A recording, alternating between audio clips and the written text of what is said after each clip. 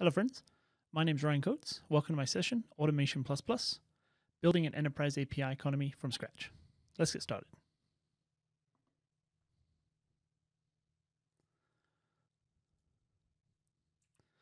So a quick intro about this session and what it is and what it is not. It is not a session about taking your loose PowerShell scripts, Python scripts, and wrapping them up to become APIs. It's not about HTTP servers in PowerShell, and it's not about how to use libraries and frameworks to create APIs. Obviously, that's a very broad set of subjects, and there's a lot of detailed information out there that you can follow for those specific things.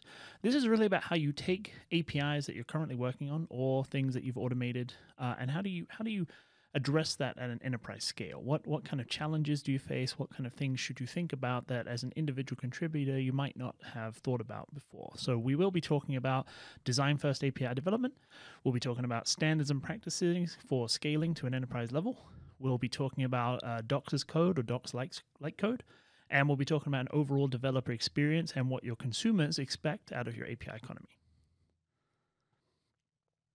So, in the introduction, we'll talk about what is an API economy. We'll talk about API contracts, and then we'll do a quick demo of creating an API specification file. We'll go into developer experience and APIs at scale. We'll do a demo on reference pages and how to create API reference documentation. We'll talk about normalization and gateways and what they provide to us. And then we'll talk about developer portals in general and what kind of capabilities to expect from those. We'll then go into some of the pitfalls, things like governance styles and lifecycle considerations, and why understanding what those pitfalls are up front can save you a lot of headaches in the long term. And then we'll go into a kind of QA session at the end of that. So yeah, let's get cracking.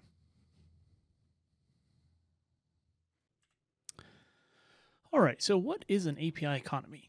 So I found this, this was on the MuleSoft website, and it's attributed to a distinguished analyst at Gartner. The API economy is an enabler for turning a business or organization into a platform. I kind of want to talk about that part. The rest you can read at your leisure.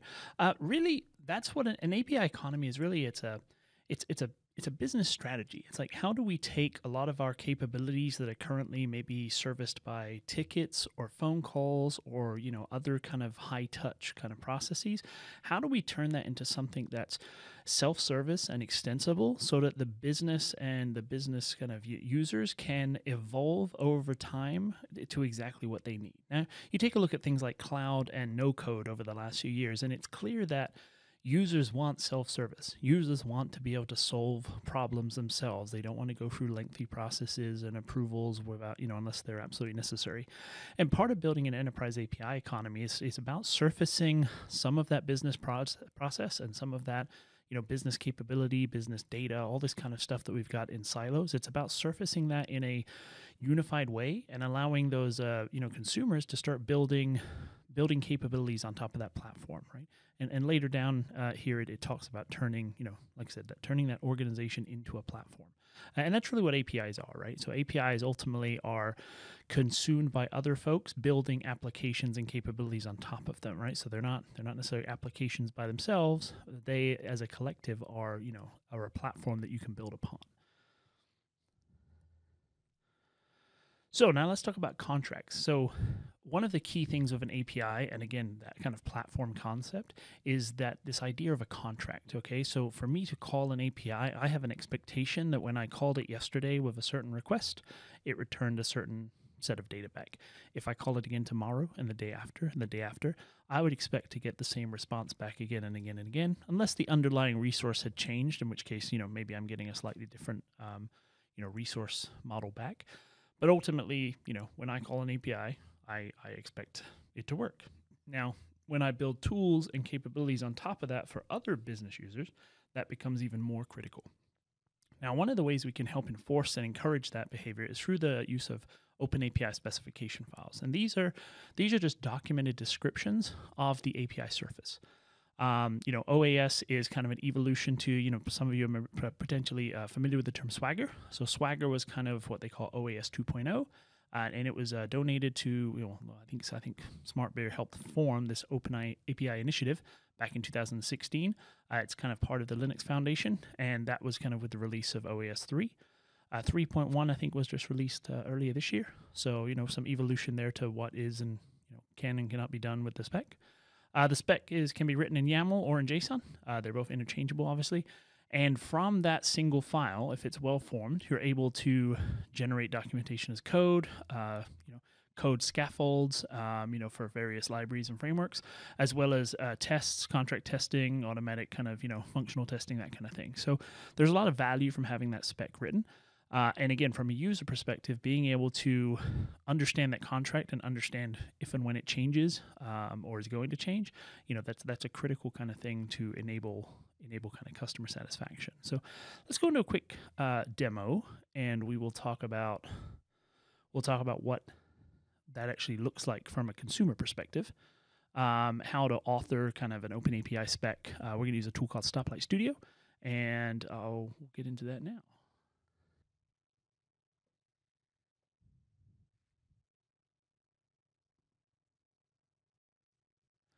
All right, so this is the kind of landing interface for Stoplight Studio. Stoplight Studio is a kind of graphical OpenAPI specification editor, and we've got an existing project here that we're just going to go ahead and open up.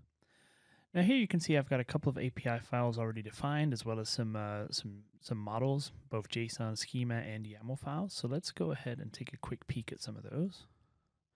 So this is our demo API 1, and I'm just using the sample kind of code that comes with this. I'm not creating my own API here. If you go ahead and click up here on the code button, you can see this in all of its YAML glory, which I'm sure is always much preferable to edit, right?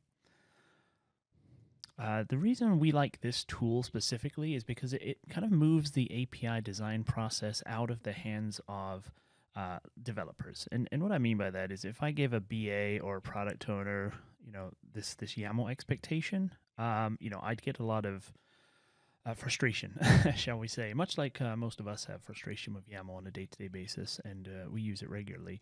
The graphical interface allows me to have business analysts, product owners, non-technical people who might understand the customer needs a little better, out there collecting this data and starting the process of designing an API, right? So again, for us, we consider the design of an API a broad skill set, not necessarily a specific technical skill set. So this is the root of the API. It's kind of high-level information about the API. It's kind of servers that you're publishing, contact details, that kind of stuff.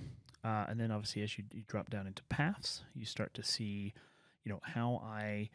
how I can go and create the different types of methods for various API kind of requests and responses. So if you look here, this is a user ID path, and this is going to return 200 or 404. And if it returns a 200, there'll be a body, which is up here on this get user model. It will return a model that looks something like that. So again, this is really just defining what that kind of contract looks like. So why don't we actually go ahead and create a new API and kind of get a feel for what that would be like. So I'm going to click new API here. I'm going to call this demo API 3, if I can type. All right. So as you can see, there's a lot of stuff kind of, this is just the kind of boilerplate stuff here. We could go ahead and delete some of these and create our own ones. Maybe I want to create a new path called, I don't know, let's say we have a resource called scripts. And we have a get there. Now a get on a resource endpoint like this is generally a list get, so it's going to return a list of objects. And what I can do here, I can go create a new path, say scripts, script ID like that. And that's going to give us more of an individual type response. That's normally how a RESTful API is architected. So as you can see, you can kind of just go and build up these things. And then, let's go here. We'll click here. We'll say, okay, I need a response 200. I need a response 404. And again, these are just examples here. One of the cool thing about the tool here, it has a built-in linting and mock capability. So if we look here, now this is a default linting setup. It's not my own custom one. I haven't added custom rules here. This is just the out-of-the-box experience.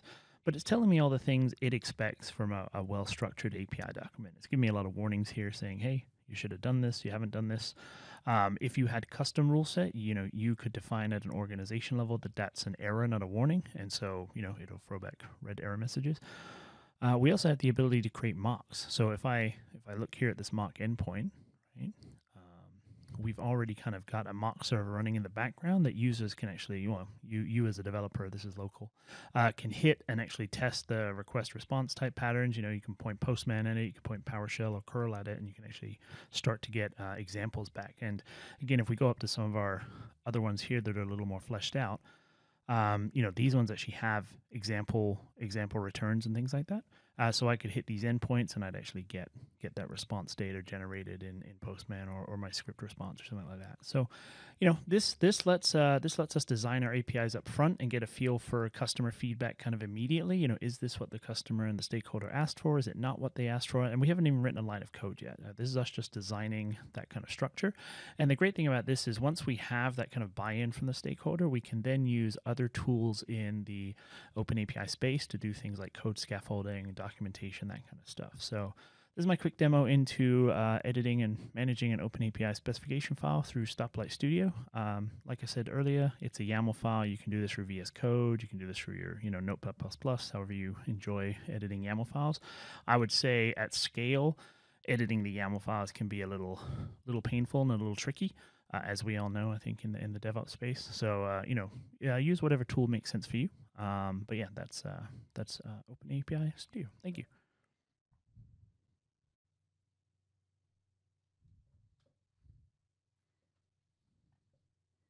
All right, well, with our first demo down, let's continue on.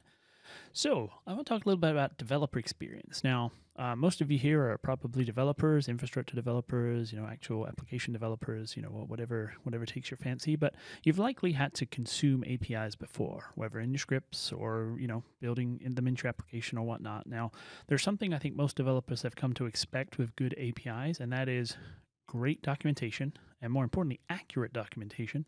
I've used plenty of ugly documentation portals, but if the specs are accurate, if the detail I need is correct, then I'm not too much complaining.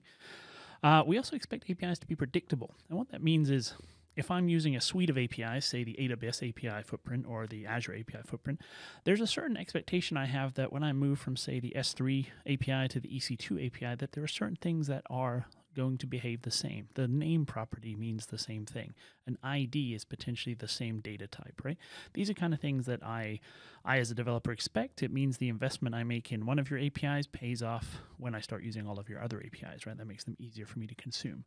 And the same goes for API explorability, right? So I want to be able to, as an API consumer, I want to be able to kind of self-discover other APIs, other endpoints, other parts of your system through, things like links provided in returns or just general detail provided in return objects. I want to be able to kind of go down that rabbit hole and find more and more capabilities that you're exposing to me, even if I wasn't thinking about them on day one.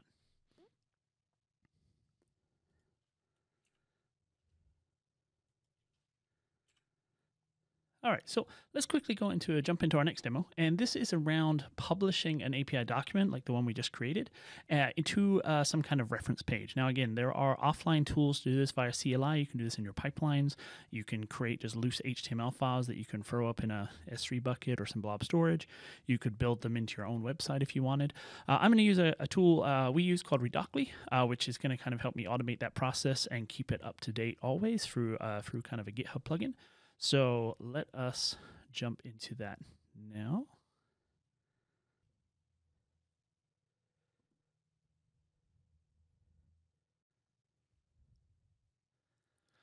So in this demo, I'm going to take the API spec we created earlier, and I'm going to add it to my API registry, which is currently hosted by Redocly. So let me just log in here. Should take care of itself, I hope. All right, so Redocly, so those of you familiar with Open API specs may have heard of Redoc or the Redoc CLI, tools like that. What Redocly does is they basically, they handle a lot of the documentation kind of requirements around Open API specs, and their product is basically around being able to publish those as reference documents and developer portals, which we'll go into a little more later. So here you can see I've got my first two APIs that are already published. So if we were to click here and we can actually go and navigate to our URL here. So this is just an example of some API reference documentation that's been turned into an HTML kind of page. And those of you who are familiar with using APIs have probably seen these types of pages on developer portals such as like Amazon or Azure, Twilio, that kind of thing. Here we've got some code samples, right? We've got the try it button, which my specs aren't actually wired up for that, so you'll notice they've just got the localhost server, which is the only one I included. But the code samples on the requests and responses are all available here, so you can get an idea for what the expectation is as a developer, what you're writing against, right? So to create a new user, I need to send these fields, and this is what that's going to look like in Go, and this is what my responses may look like, right? So let me show you how to wire that up for a net new spec. So we'll click Add API here. We'll call it Demo API 3. Now I'm going to wire this up to GitHub so that this continually takes care of my spec based on CI/CD type model.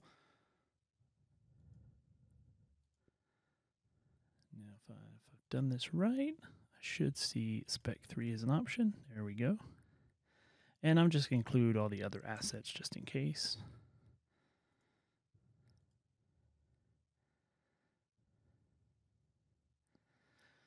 Now, for those of you not using a product like this, Redockly themselves still maintain their open source tool set, so you can actually just run a CLI tool that will take your spec and create an HTML bundle for you, which you can then host yourself, either in your own site or S3 buckets, that kind of thing.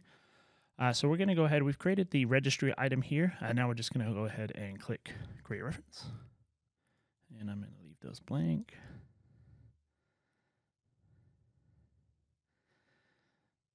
All right, so this is already published apparently. Let's go take a look. Oh, you know what?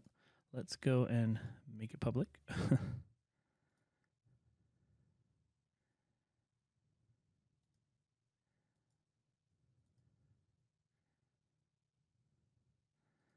All right, let's try that again.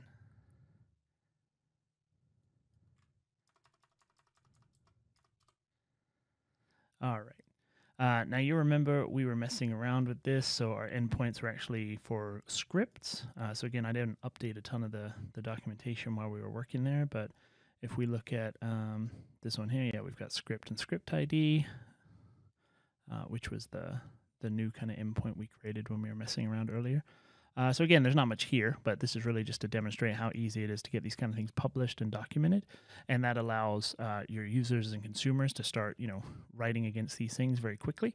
And again, this stays in sync with my spec. So if I make changes to my spec right now, if I go back into Stoplight and I make some changes and I push that back up to GitHub, this is going to resync and redeploy, and you're going to have all the latest kind of changes and stuff ready to go. So that's how to turn your spec into some simple documentation and how to get it hosted on a platform like Redockly. It's very straightforward. So I'll leave it there. Thanks.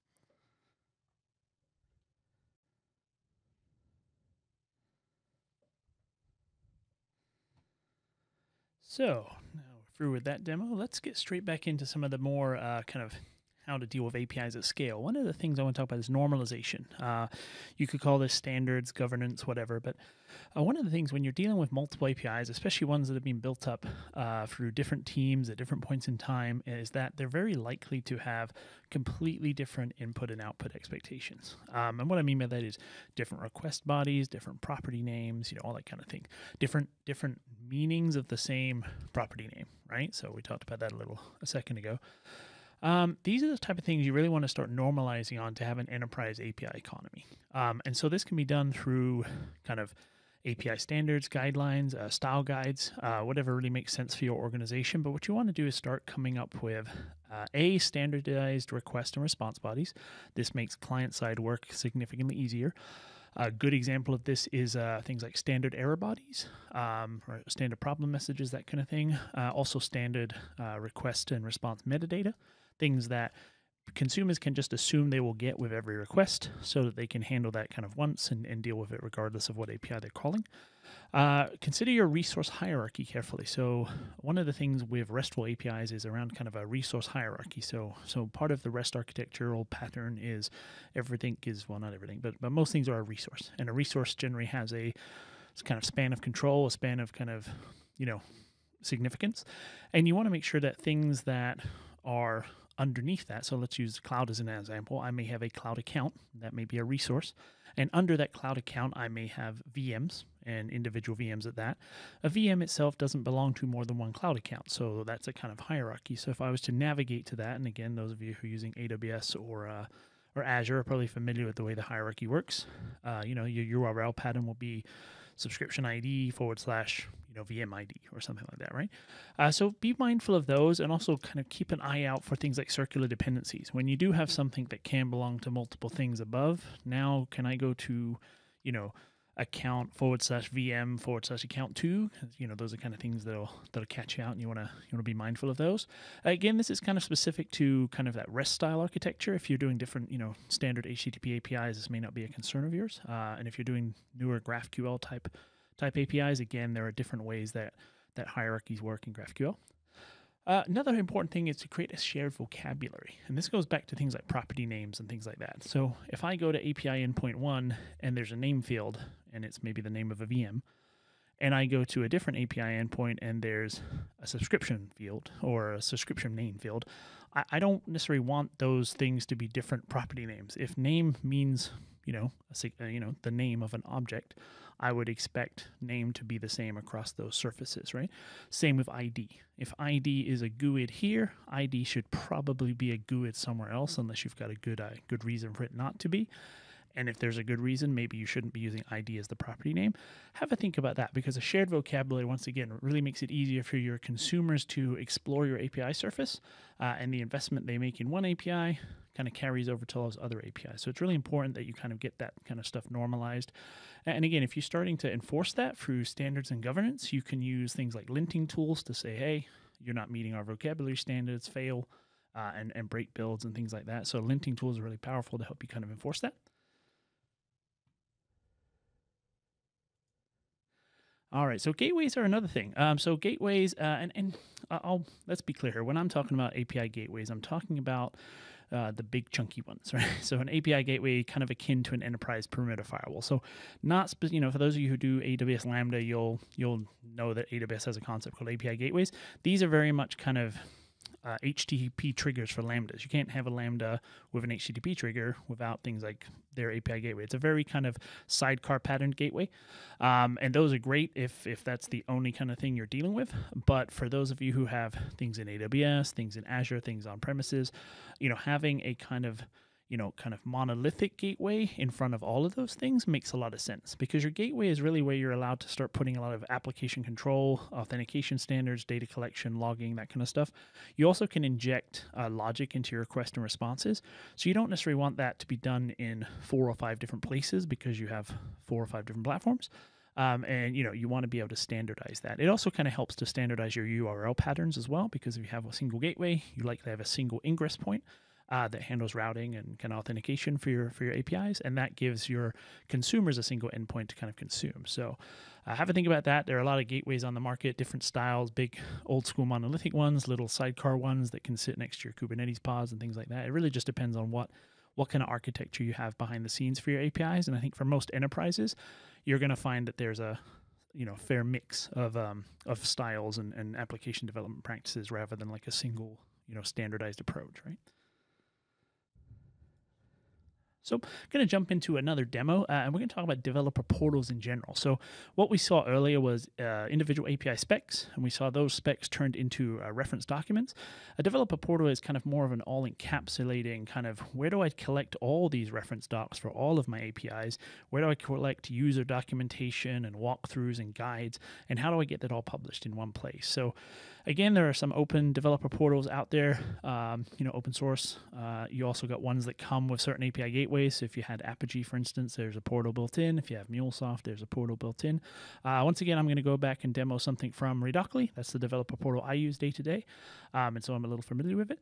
And again, pick the right one for you guys. But yeah, developer portal is a really important place for, your consumers to come to, one kind of landing page and get all the information, get all the reference things, get all the authentication styles, all that kind of stuff. And again, those of you who are using APIs today, you know what I'm talking about. You've seen APIs that are poorly documented, and you've been to some of the good developer portals. Again, the examples I mentioned earlier, Twilio, Microsoft Docs, Citibank. I think there's a lot of really great API documentation portals to glean from. Yeah, we'll walk through a kind of quick example of that now.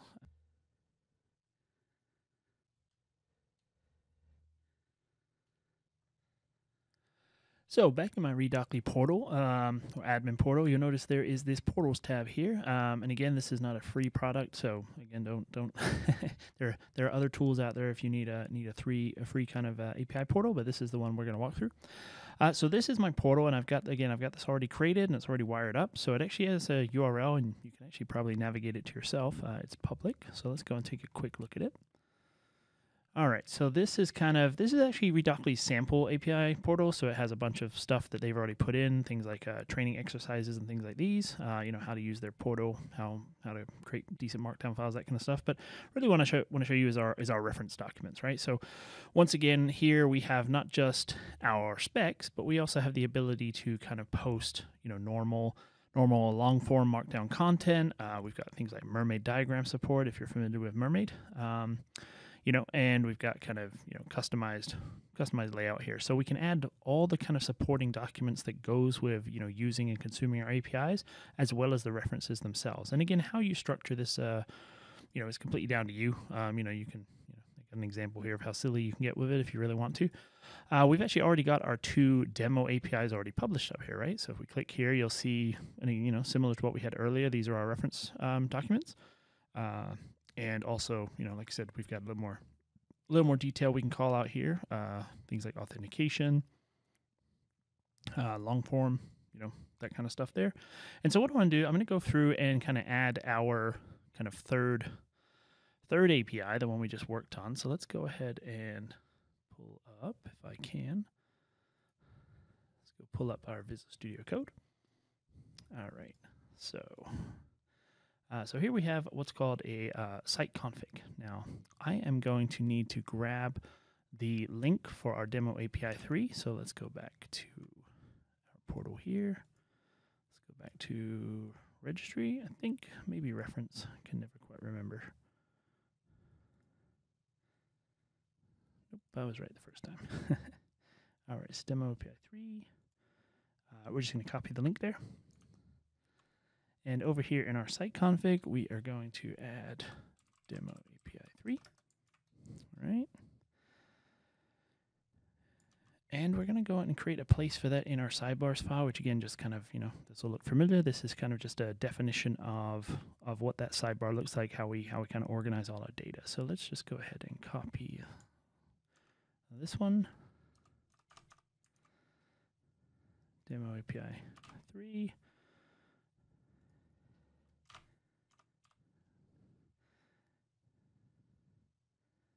All right. And I probably need to go and create an actual OpenAPI page file here. Again, I'm just going to copy this for ease.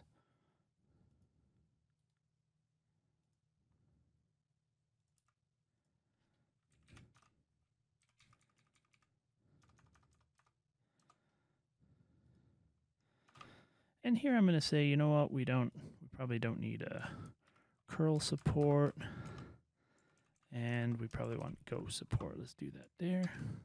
All right. So close that. Save that. And save that. Now I'm going to go ahead and commit that stuff to Git. And we'll go back quickly to our browser. All right, so let's go have a look at portals. And okay, so now this build can take a fair amount of time. So I'll use the magic of demos to kind of skip through some of that. Yep, so with a little bit of demo magic, this is now finished. So let's go back, and if we click down on our portal here and give it a quick reload. All right, we've got our demo API 3 already published up here. And again, I think here we'll probably see a scripts endpoint. Yep. And script ID endpoint. Again, we didn't update any of the other bits of the spec, so the wording's not quite here. You'll also see that our code sample matched what we picked there. So yeah, that's kind of how, and again, there's a lot of, I think the Azure API portal was open sourced early this year. So if you need a free kind of example, Microsoft has that API portal that you can just clone from GitHub as well. So I just want to walk through kind of the importance of a good API kind of portal. And again, I use the Twilio one quite a lot as a working example. It's probably one of the best API portals out there these days. I think it's won awards. And they have kind of one of their metrics is what they call mean time to hello world. And it's really around how long it takes someone who's following their guides, following their docs, to actually be able to get a text message the first time that says hello world, right? So, they walk you through that very well. They've got lots of quick starts and help there. They've got your, the API details and the reference stuff, and it's all kind of nicely contained in this fairly complex developer portal. So developer portals are an important place as you build out your API economy and as you scale upwards. So definitely think about that. If you've only got a handful of APIs today, you might not see the usefulness or the value from it, but definitely as you start to scale enterprise-wide, having a consolidated place where all this information and access is kind of contained is a super useful thing. So I'll get you back to the rest of the talk.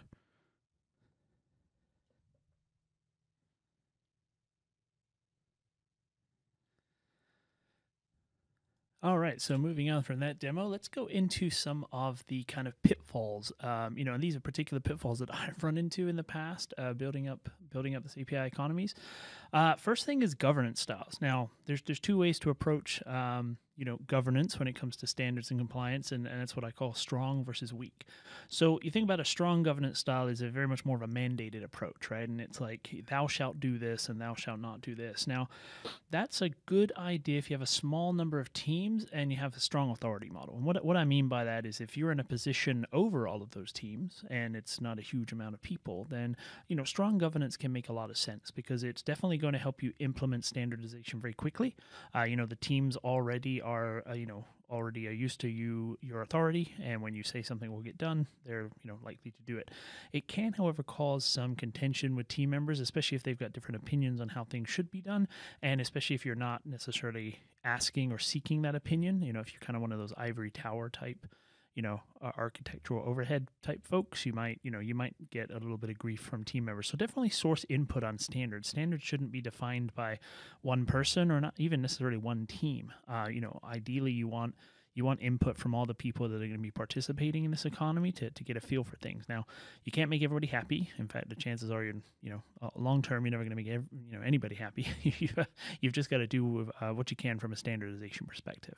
Now, the other style is obviously the weak governance model, and that's more of a, if you've got teams that don't necessarily report up to you, maybe you're a center of excellence or something like that. So really you advise and constrain rather than, mandate. And so that's, the weak model is definitely better for those large disparate teams. And I just realized I got a typo there. It's going to take a lot more time for your standardization to take place. And some teams may just opt to never follow them, right? There's nothing to make them do that. So one of the ways to kind of win those over in that kind of model is you really want to be using your time to show the benefits, right? One of the ways we got a lot of early buy-in with our standards and stuff was saying, look, if you build your spec first, look at all the things we can do for you. We can create your documentation for you. We can scaffold out your application for you, and all of that gets done very quickly, without you having to dedicate time or resources. So, if you can show people the reasons behind the decisions, right, that you're likely to get a lot of buy-in. Also, depending on your customer base and your stakeholder base, there are customers in my org that generate a lot of revenue. So when they have input into whether our APIs are behaving good or bad, that input gets taken very seriously. So, understand your customers and your downstream consumers, who is using this platform, and who, and their input may help you steer standards and governance around like that. So. And then lifecycle considerations. This is something I think a lot of traditional app devs don't necessarily think about. APIs have a fairly different lifecycle model to your traditional apps. When you're building web apps, you kind of own that experience end to end. So if you make an update or a change, that's on you. Right now, the users are just going to see it the next time they hit reload, and life goes on. Going back to the APIs or a platform thing, other people are building on top of your APIs. So, given that, you need to be very mindful of things like breaking changes. If you introduce a breaking change without telling anybody, without giving them a warning or a period to update their own systems, you're going to have very grumpy customers. And again, depending on your org, those customers could be could have a fairly loud voice.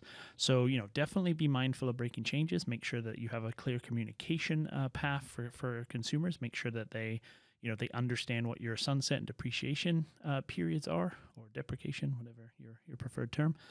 So understand what their expectations are. If they themselves have thousands of users using their tools, they're not likely to be happy with a 1-week sunset notification, right? So again, be mindful that APIs are platforms. Be mindful of what that life cycle is, and understand that the life cycle of an API is more product-based than it is project-based.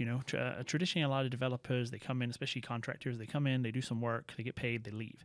And we've had some APIs that have been built in that manner, and they get turned over to some team or some team that has no skin in the game, and you're left with an API that is no longer going to evolve. It's no longer going to get tweaked. Feature requests aren't going to happen, and you start getting a very stale API that people stop wanting to use. Maybe they're forced to use because there's no other option, and that really kind of puts a dent in your customer satisfaction. So definitely be mindful of that.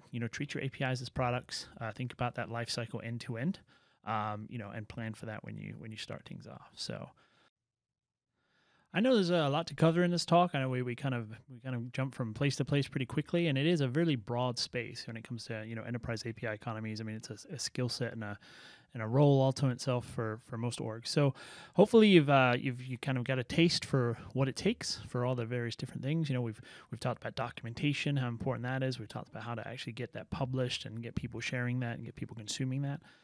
We've talked about the importance of contracts and why, when you're building an API economy, having stable, long-lived contracts make a lot of sense for your customers. And we've talked about how to, make sure that those contracts are, well maintained and easy to consume. Okay, so again, hopefully this is the start of your journey as you start, kind of building up more and more automations, and as enterprises kind of go through their own kind of digital transformations and they start taking this kind of stuff more and more seriously. Maybe you've kind of picked up on some of the tools to help you move in that direction, or hopefully you enjoyed the talk one way or the other. So I think we're going to drop into a QA mode now. I'm not sure how that works because this is virtual now. So I will see you overall in the QA section. Thank you so much.